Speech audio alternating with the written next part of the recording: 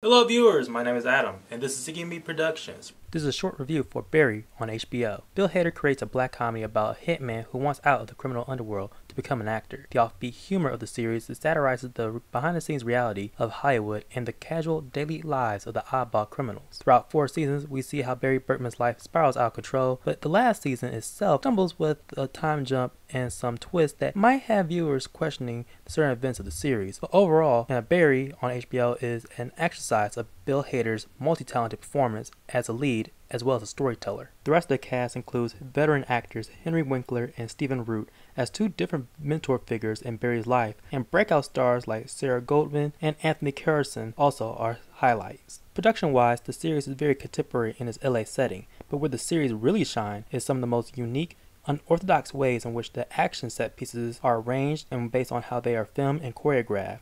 I think this is a great series worth checking out.